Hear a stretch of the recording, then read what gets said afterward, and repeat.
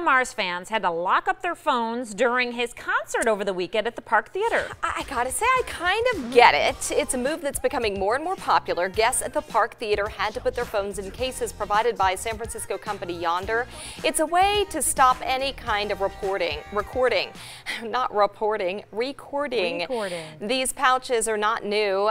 We showed them to you when teachers here in Clark County School District started using them to prevent distraction in the classroom.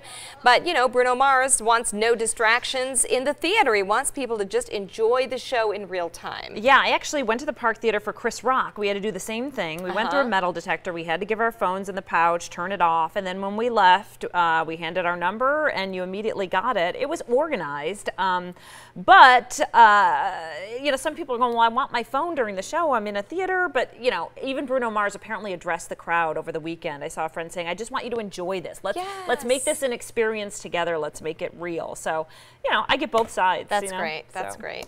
All right, there is